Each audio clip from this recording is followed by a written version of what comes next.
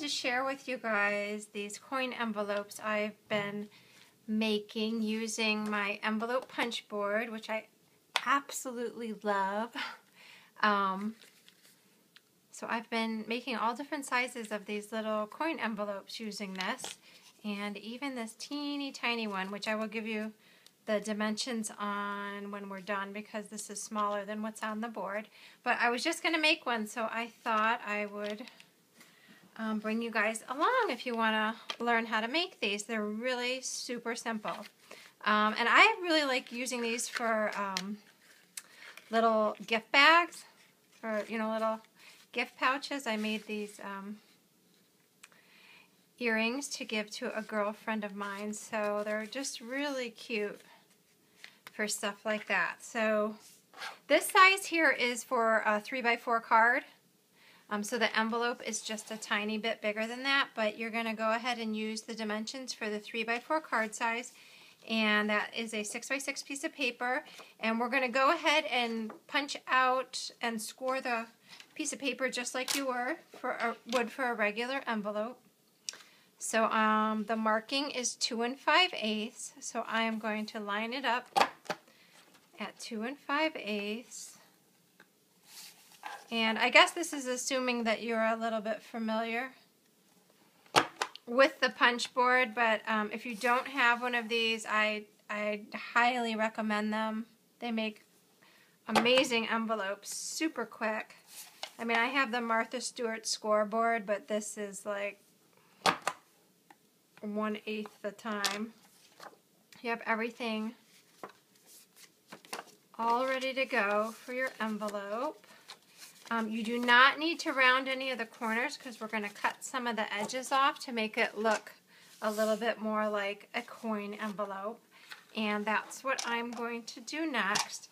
And so I cut off 7/8 of an inch from both of the small flaps.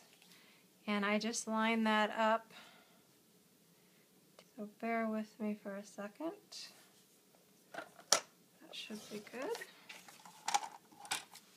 And do the same thing on the other side.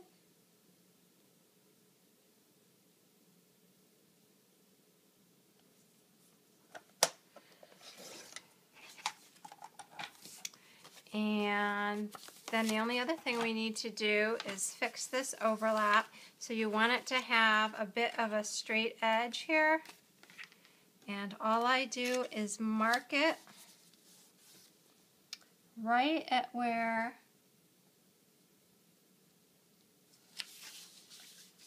the V meets, and then I'm just going to cut that piece off with my trimmer and just line up my markings.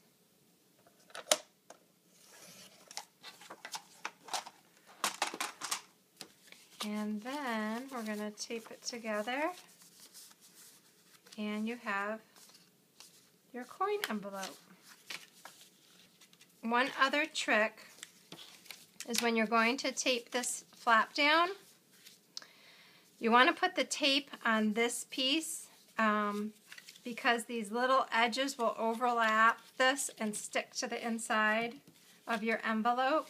So what I do is I take my pencil again and I mark just underneath where that line is, and then I put my tape across here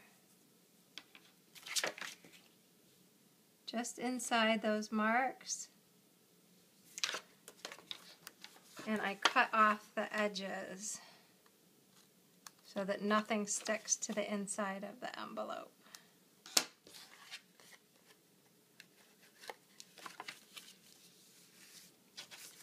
Just like that. And then I'm just going to run a piece of tape, oops, along the bottom here.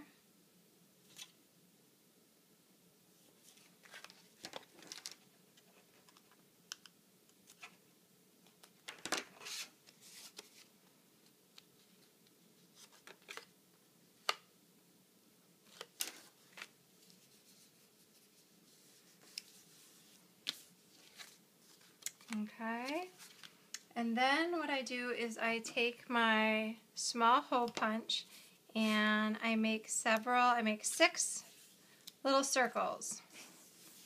And these I already have inked up, but these 2 are just single layered, and then I take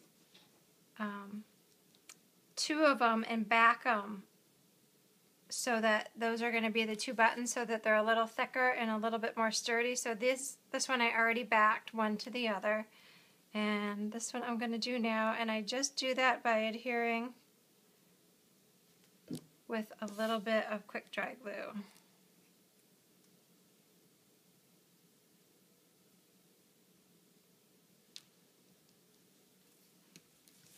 And then I just ink around the edges.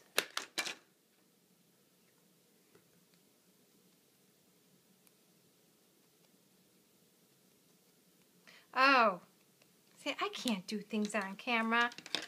I forgot to ink my envelope. Ugh. Okay, so normally, before I taped it, I would go around and ink all the edges. Yeah. But I forgot. So we'll just do what we can.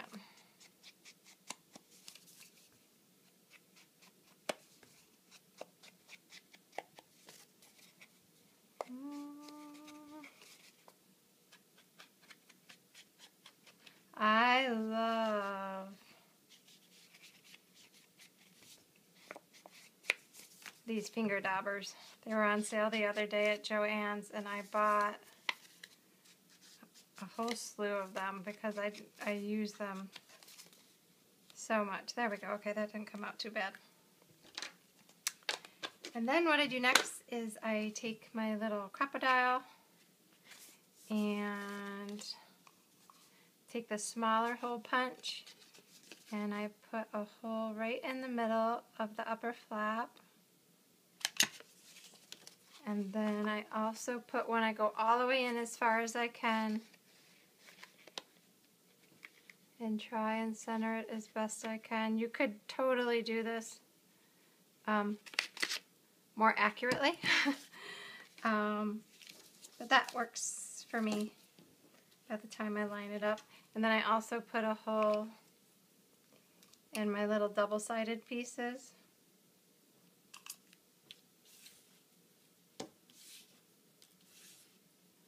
For the buttons. And then these extra 2 pieces I'm going to use just to cover up the back of the brads. And so I'm going to put my brad in there. This part can be a little bit tricky, but you just have to get your hand in there and open up the brad. Once I do, I push it down, do the top one. I hope I'm in frame, you guys. Like that. And then these I just, like I said, use to cover up the brad on the inside. Oh, this is a... Ay. I also put one on the inside so that the whatever you're putting in there doesn't get hung up on the brad.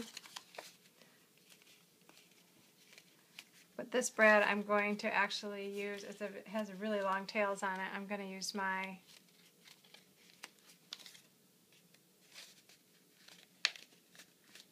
it is very helpful to put the one over the brad inside there.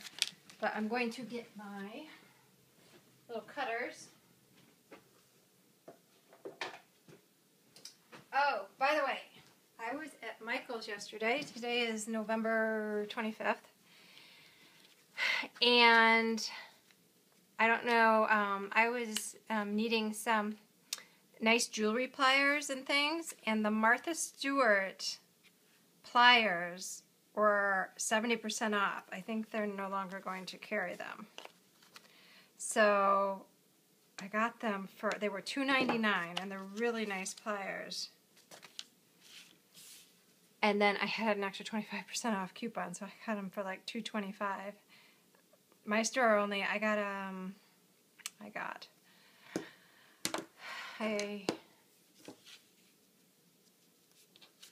see, we'll just put that over there.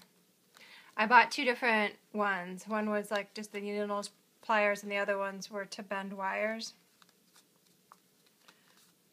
And then they had one extra pair of needle nose, but if anybody is looking for those. And then I just kind of bend up these sides just a little bit so that when I put the thread on, and this is like heavyweight cotton thread. This is actually, I bought this. This is one of the things I bought when I was at the flea market in Paris.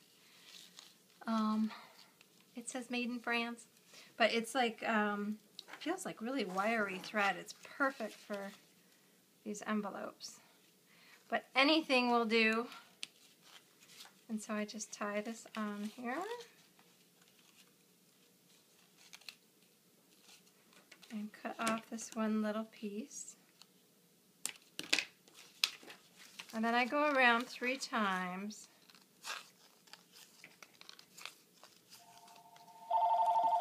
Oh my goodness, who's that?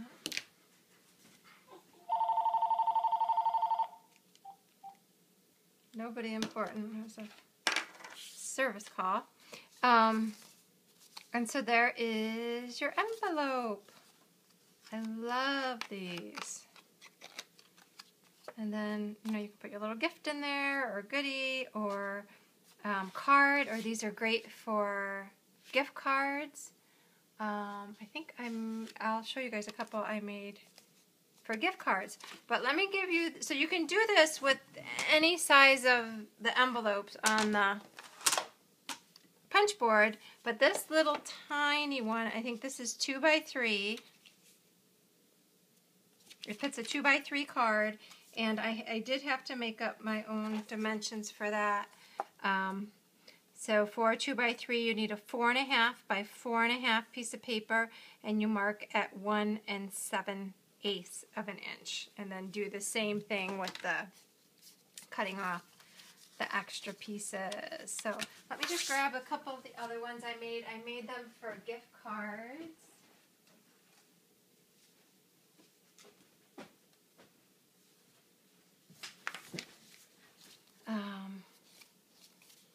So I made this one, and this one for the little, these were actually pieces of ribbon that it had circles on the ribbon with little bees on it, so I cut it out and just sealed the edges with a lighter.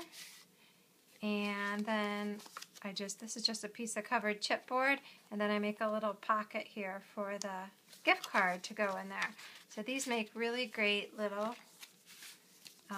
gift card holders.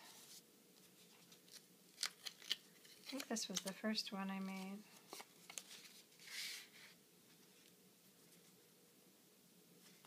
So that's all. So I hope you guys find that helpful. These are like super addictive, or maybe it's just me. But I could sit here and make them all day. So if you guys have any questions, let me know. Otherwise, I'll be talking to you soon. Bye-bye.